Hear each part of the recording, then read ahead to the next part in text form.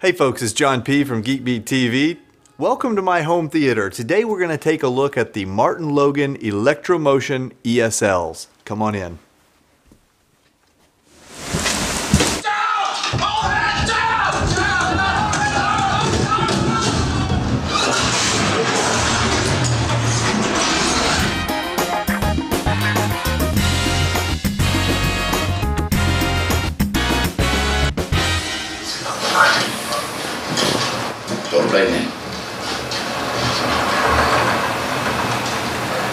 Just a broken house.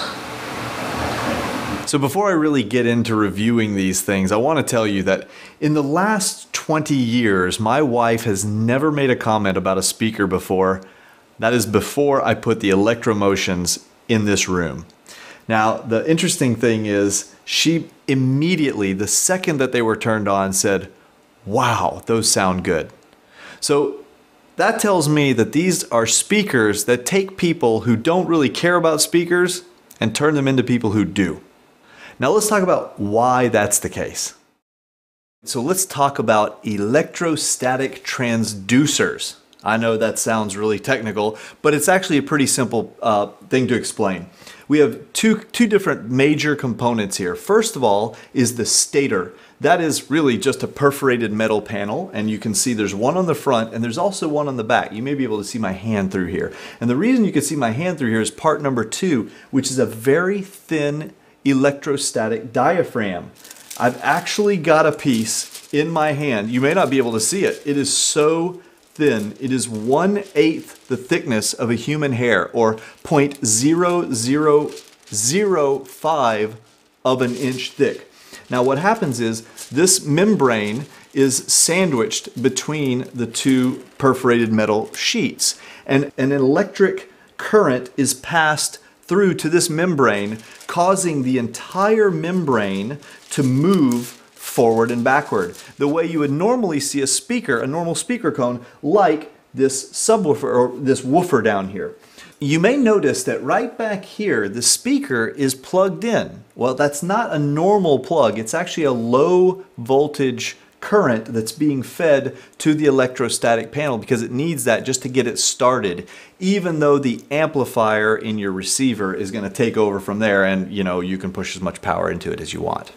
So this panel handles reproducing all of the frequencies in the upper and the mid-range down to about 500 hertz, and then this woofer takes over.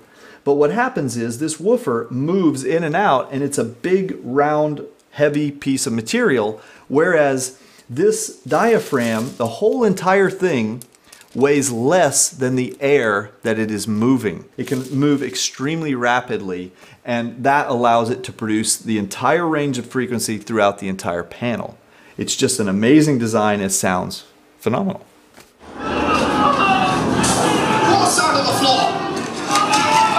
Hurry up, bro!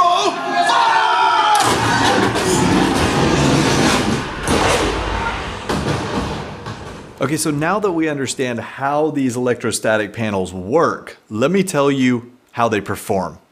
First of all, the sound is extremely crisp all throughout the range and with a very wide dispersion pattern throughout the room here. So at any point within the seating environment, you get the full range, and it's just amazing. Very, very crisp, very, very tight. Now, when combined with the subwoofer, it adds astounding amounts of bass, but we're going to get to that subwoofer in a separate review. These ESLs will run you about $2,200 for a pair, which is by far the least expensive set of speakers that will render this quality that I know of, that I've ever listened to. Also, they'll handle between 20 and 300 watts. Because they're so efficient, you can use a very small amplifier, but also because of their design, if you've got a massive Macintosh or some very large system, go ahead and fill them up. You're not going to blow these things out. Finally, one thing you should know is they will require about a 72-hour break-in period after you get them going, because the parts that they use in the woofer at the bottom and the transducer, etc., they need to kind of loosen up a little bit so they last for a long time. So it takes a little time to break them in. Now, don't get me wrong, they still sound amazing right out of the box, but they'll get even better after about 72 hours of usage. Okay, well, there's only one last thing to do, and that is, since I've never heard anything that sounds this good at this price point before, by the way, thumbs up to you guys over at Martin Logan, we are going to award the ESLs with GeekBeat's Editor's Choice Award. Well, that's it for this particular review. Stay tuned to our YouTube channel over at youtube.com/GeekBeatTV, and we will be bringing you all the rest of the Martin Logan components, in addition to plenty of other reviews. And by the way, give us a thumbs up if you like this one. Take care. Rawhide!